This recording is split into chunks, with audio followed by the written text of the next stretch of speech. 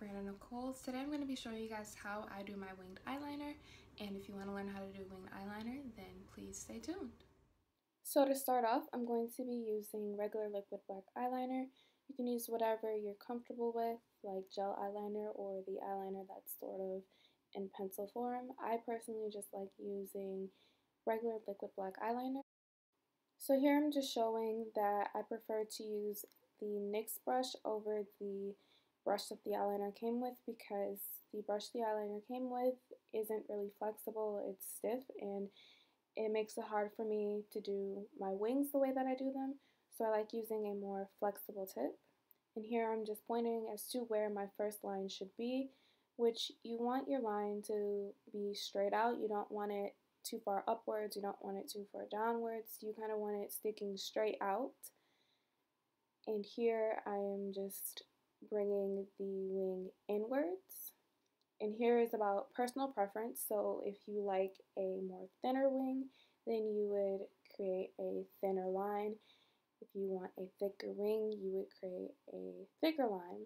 And personally, I like my wings on the thinner side. So I do my wings pretty thin. And then I just color in the space that didn't get liner on it. And then I was just looking to make sure that the wings are pretty similar to identical. They're not going to be perfect, but I try to match them up as best as I can. So I'm constantly looking to make sure that it is similar to the other eye.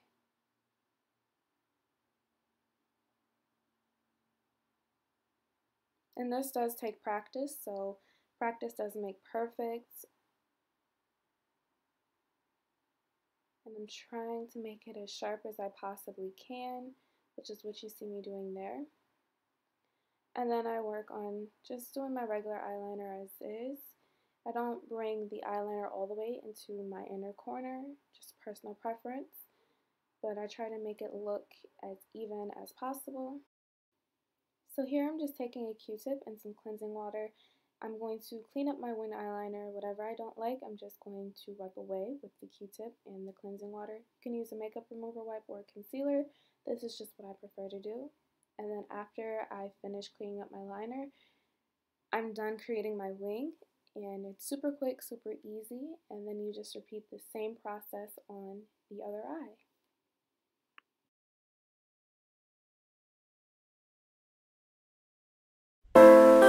I really hope you guys enjoyed this video. This is how I do my winged eyeliner, and if you like this video, give it a thumbs up. Don't forget to like, comment, and subscribe, and I will see you guys in the next video.